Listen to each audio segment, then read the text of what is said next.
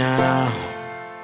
Take a step outside and seize that. Greetings, fellow Earth travelers. Obelix here. Today I want to take just a second to see what's inside this here box. How y'all doing today? So, we've got another box from Massdrop. Well, they used to be Massdrop. I guess now they're just Drop or Drop.com. I don't know how to call them anymore because they changed their name and I don't deal with change well. Anyway, we picked up another piece from them. Quick wrist check. It is the Seiko Ice Monster. It is a Seiko 5 and it may be a little bit of a hint to what's in the box. Let's use our Rat 5 and pop it open and see what's inside.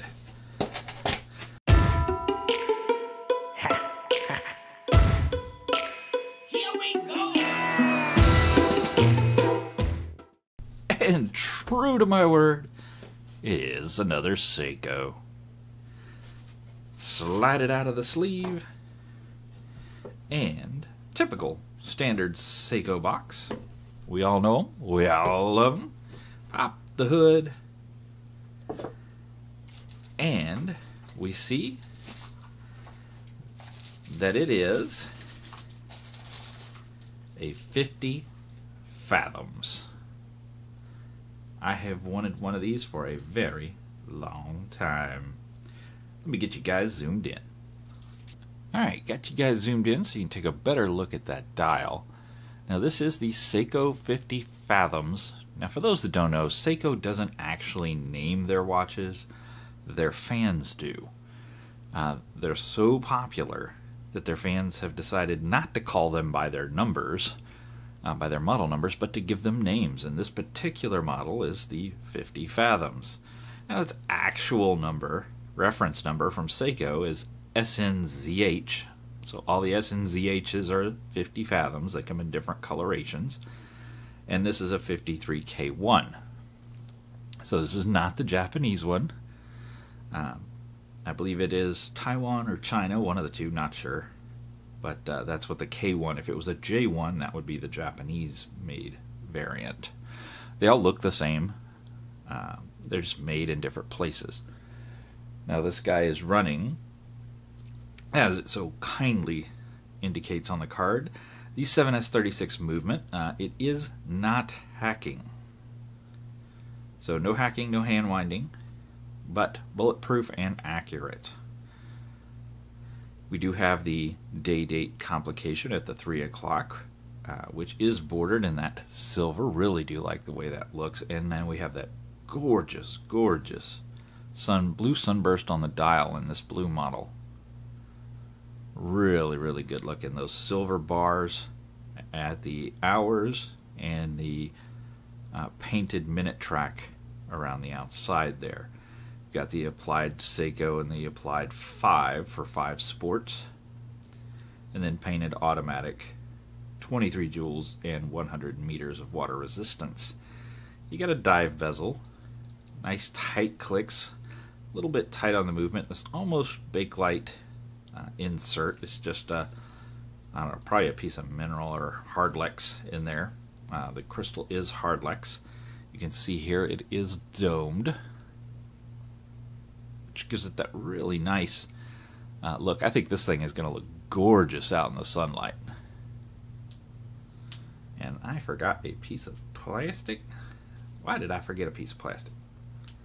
So much like our Ice Monster here, let me pull this guy off. We can see that the bracelets are very similar. Now obviously the cases are different, so where they meet up with the lugs is going to be different, but there are some similarities in the bracelet. Now they're not the same, but you can see the little bit of polish here on the link for both of them. You get the brushed, pretty much everywhere else. There's an extra set of tracks down the side of the 50 Fathoms. We come back around to the clasp, and it's basically the same clasp, with the branded Seiko logo, and you can see from my Ice Monster here that it will scratch up over time, get a little desk rash on it. But it's going to hold up and look nice, for the most part, for a very long time. Seiko always does a good job on their polish, so that's going to hold up as well, in their brushwork. So, it's hard to go wrong with a Seiko. Get you guys zoomed back in. Now this, like I said, is hard Lex on top, so it's not going to be super strong. It's basically Seiko's variant of mineral crystal. Now there is the Seiko Lumi Bright for lume on here, and we will check that out in the full review, which will come later down the road. We will do lume shots. Got these nice sword hands for the hour and the minute. Let me go ahead and, well, I do have it set for my time. I will separate them so you can take a look at them there. Really nice. See that minute there? That second hand is still sweeping, even though I've got the crown pulled out. So no hacking, as we mentioned before.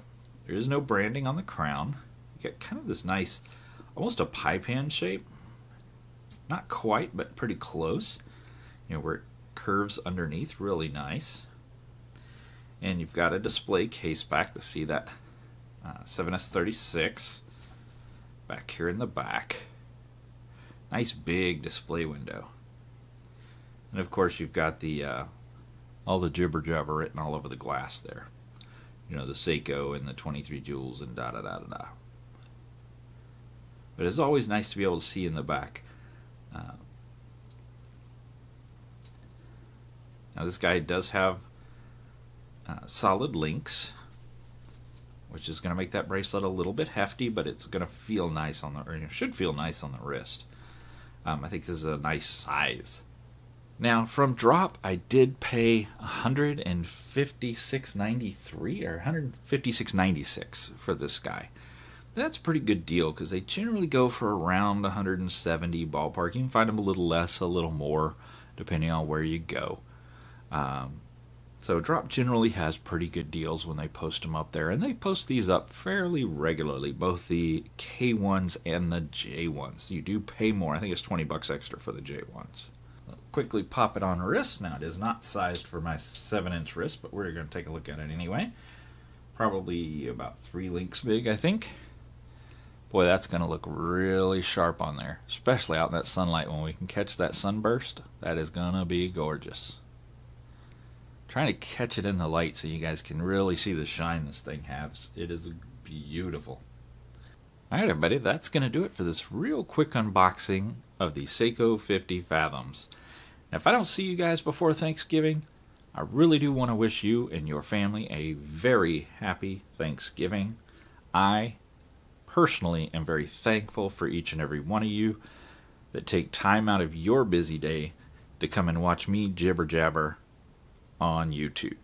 I cannot tell you how much I appreciate you, how much I appreciate the fact that you guys take the time to hit the subscribe button and actually watch the videos, that you take the time to bap on that like button like it owes you money. It really does mean a lot to me, and I'm very, very thankful. So that's going to do it for today. We'll come back with a full review down the road in a little ways. Till next time, guys. Y'all, get out there, make some noise. See ya.